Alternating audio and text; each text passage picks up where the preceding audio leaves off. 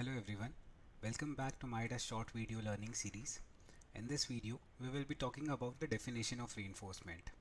So for the demonstration purpose, we are having this PSC bridge and we will define reinforcement in one of its section. So let's be the section, this mid section. If I select this, these are the mid section. So for the definition of reinforcement, we go under the properties tab and here under the section manager, we select reinforcement. Now we have all the section present over here. We just need to select the section and here we get the definition inputs. So you can see we are having the longitudinal reinforcement and shear reinforcement. So let's first understand the longitudinal reinforcement. We can define the reinforcement via two methods, which is input method A and input method B. So when I select the input method A, we will have the references and we can give the references manually based upon these values.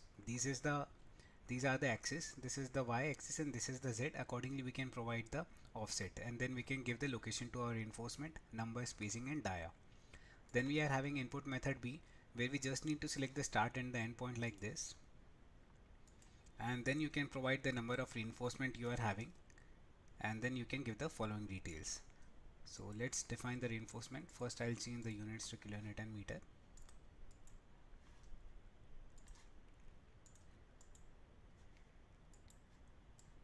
So if I select input method B, I just select the start and the end point like this.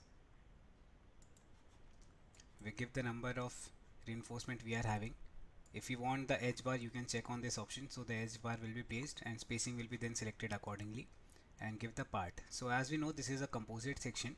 So this is made of two parts, that is steel, the PSC girder and the concrete slab.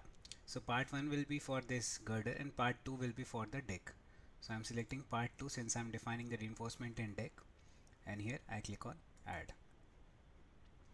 So in the similar manner, when we want to define the reinforcement at the bottom, we can just simply select this in this manner and then we can give the details. But suppose you want to provide this using the input method A, so here I will give the reference. I can select the bottom as reference point, give the number as 4, spacing, select the rebar, and this will be part 1, click on add. So in this manner the reinforcement will be defined for using the input method A. Now once this is done, we have learned about the longitudinal reinforcement. Coming to the shear reinforcement, so here we are having the diagonal and the torsional reinforcement that will be defining. So here we give the pitch. So if I'm having the stirrup spacing as 0.15 meter, so I provide that, angle will be 90, and here we give the area. So I give the size of the dia and give the number. So if I'm having two-legged stirrups, I give it as 2 and click on OK. Same goes for the torsional reinforcement. Here we give the pitch and here we give the reinforcements. This is the longitudinal torsion and this is the web torsion.